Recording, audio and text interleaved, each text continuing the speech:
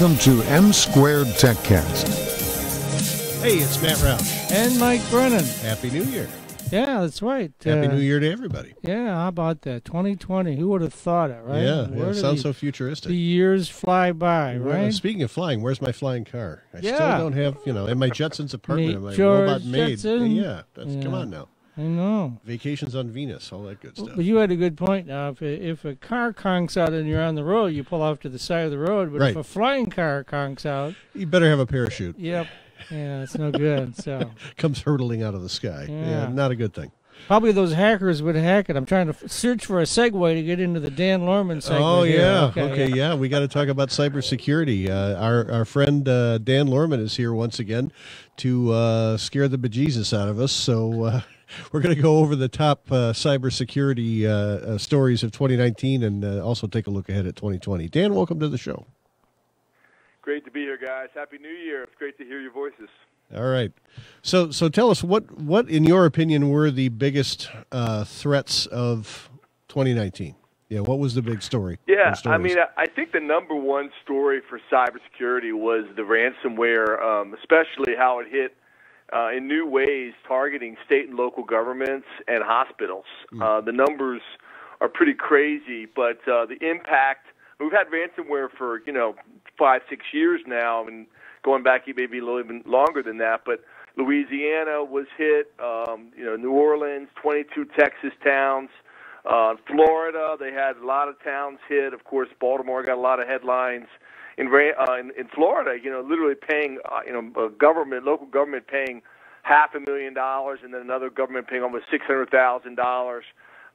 It really causing major impact to these cities and local government, school districts, and hospitals. And I think that's really the top story from 2019. Why are the government entities such low-hanging fruit for the bad guys? I think there's a lot of speculation about that. I think there is certainly weaknesses there. Maybe they don't have the protections in place that they should. I also think, along those same lines, they feel kind of desperate. They have to pay. If the city's down, if you can't run, if you can't buy and sell things in Baltimore, you literally real estate transactions were shut down, and in some cases, the governments just can't function. Then there's a reaction where we got to get out of the situation, and they kind of. They've got you between a rock and a hard place, and they have individuals as well. But in some cases, people just say, "I'm just not going to pay. I'll lose the data." But if you're shutting down a government, if you're shutting down a hospital, and lives are at stake, a lot of times that's the bad actors have figured that out. That's maybe their best likelihood of getting payment. Do you think it's a fact of some government units sort of lagging in technology as well, like using older systems, older software, maybe not being completely up to date on patches and such? Absolutely. No question about it, Matt. And so that's certainly part of it. I think very targeted. They're getting better. The bad actors are getting much more specific and targeted, and they're actually getting in the systems. And also, small businesses as well. They are targets, but they're getting in. They're in some cases they're getting in the systems. They're eliminating the backups, and they're able to cause the maximum amount of damage, and therefore demand payment. So absolutely. And how do they solve that problem? I mean, a lot of these, tax rates are down and taxes are down, and they don't have the right personnel at these government entities. How do they solve that problem? I mean, raise taxes? Well, some cases they may be doing that, but hopefully not. I'll tell you, I think states are getting involved. In Texas, other entities, the FBI is getting involved, other entities, maybe larger governments stepping in and helping, and that's in most cases the way it was resolved in 2019. I think we're going to see more of that.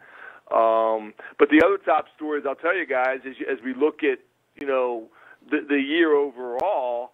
Again, depending on who you ask, but Risk-Based Security came out with a survey study, and they found 5,183 major data breaches last year, exposing 7.9 billion records. Wow. They're saying it was a record year for data breaches. So, we could say it was the year of data breaches. There's always somebody that comes out every year and says this was the year of data breach. But I hesitate to do that because it's like every year would be the year of the data breach because there's always data breaches, right? And there's people predicting more data breaches in 2020. So, record, they're saying 33% more in 2019 than there was in 2018. So, even though ransomware, I believe, was the top story, especially, hitting governments, I think the wider data breach story just continues. And so data breaches now, if it involves someone that's in Europe, that's going to cost some people some money now, right? Oh, yeah. I mean, the privacy implications, the impacts, and now, jumping ahead here, but California and New York have new privacy laws coming into effect. But yeah, I mean, absolutely, the penalties and even other U.S. governments penalizing companies. Facebook took a big penalty last year. Other organizations that paid privacy violations, and so yeah, it's costing them money to recover from those, to identity theft protection, those kinds of things for the customers, but also penalties from governments. All right, so California's new cyber privacy law took effect, so now what? Well, that's a great question. There's going to be certainly a lot of people are saying that it's going to be tested by the courts. How will the implementation really be? A lot of companies are not ready for it. They really haven't taken the steps they need to take. And so I think one of the challenges there is going to be, will it be enforced? How will it be enforced? Who are they going to go after? It was like they said it was like within minutes of GDPR of the privacy law taking effect in Europe a few years back. They already filed the lawsuits. So they kind of had some people they were looking for, some companies they were looking to make examples of right out of the gate. I think people were kind of in a wait-and-see mode to see what happens in California. Pretty substantial penalties and also, some really pretty strict rules around privacy and protecting privacy. So it'll be interesting to see what actually happens. I think that's going to be a wait-and-see kind of thing. A lot of companies are not ready is the bottom line there. Well, of course, then the question becomes what happens in the other 49 states. We had Richard Thienen on in December, and he was saying, well, the feds are not going to allow 50 separate rules out there. And once other states begin to move on this, the feds are going to step in and have some sort of standard. That's his speculation. No, I think that's probably going to happen. I doubt if it happens in 2020 because Republicans and Democrats don't seem to be able to get together on many things on anything in Washington. They can't even name a post office. My guess is that there will eventually be federal preemption laws. I think Richard is right, but I'm not sure it's going to happen this year. My guess is it's going to be 2021 or beyond. But there's plenty of other things that I think are really highlight as we think about 2020. What I think there's a lot of talk about the elections. There's a lot of talk about attackers still being ahead, the bad guys being ahead of the good guys, and the attackers still being able to create more havoc. Both in election security, almost all the major vendors are predicting things around elections and problems with elections. There are also a lot of talk about vulnerabilities in major platforms and major systems. Deep fakes is a hot topic that's kind of new. Everyone's predicting more data breaches, but using deep fakes, which is like imitating people,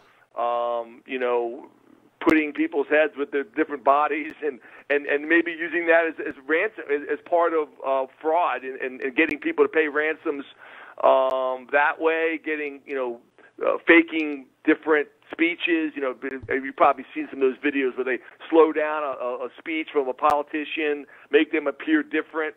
all kinds of different aspects of deepfakes is one of the top predictions. I think we're going to see a lot of action in that area in 2020. Yeah, they're getting really good at faking video, right? They've been pretty good at faking audio for a long time. Video requiring more bandwidth and more software, I guess, but they're getting much better at faking it, right?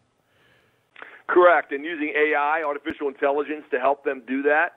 A lot of predictions around AI and new uses of AI. The bad actors using AI. It's like a lot of the vendors are saying, if the companies don't deploy new tools, then they won't be able to keep up with keep up with the Joneses, but keep up with the hackers, because the hackers are going to have new tool sets to really be able to cause problems. But yes, you're absolutely right, Matt. Getting better at video, getting better at a wide variety of ways. Another set of predictions around cloud and mobile, different disagreements around will be more cloud attacks, going after the big cloud vendors, or will we see more around mobile malware, mobile devices? But certainly almost every major vendor is predicting you're going to see more around cloud data breaches and mobile, literally software shipping, new apps ship, and they're going to have, already be vulnerabilities built into them. So in a recent article, you point out that there are a lot of predictions from major security vendors. Which ones of those do you like the best? Which ones of those, who do you think's getting it right? Yeah, I mean, it's a great question, and I look at literally almost every major vendor comes out with stuff right now at the beginning of the year. It's how they become thought leaders, and that's how they get recognized. Trend Micro has really, I think, has the top report from the last 3 years in a row. They're always really fantastic, and they explain why they kind of connecting the dots. They don't just pull stuff out of the air, but they really walk through trends and use data analytics to be able to talk about that. So Trend Micro's got a great report. You guys can maybe post a link to this, but FireEye I put as second. I think they always do a great job. They provide video, they provide backup data, they provide a lot of information. WatchGuard Technologies is always really good. And I'm kind of rounding out the top five. ForcePoint has a really excellent report called the 2020 ForcePoint Cybersecurity Predictions and Trends. And then McAfee also has an outstanding report this year. So those are the top five, but there's, I list 1 to 20, some great reports that are out there. It's not just kind of random predictions, but really talking about the trends in the industry and why, from things like ransomware and DevSecOps, different challenges we're going to face. Just really, one prediction I love: deep fakes as a service, which is kind of funny. But you talk about all these different service providers, but dark web, deep fakes as a service is a trend, which is kind of crazy. We're going to have to leave it at that. That's Dan Lohrmann from Security Mentor. And real quick, how do folks reach out to you if they want to find out more about Security Mentor?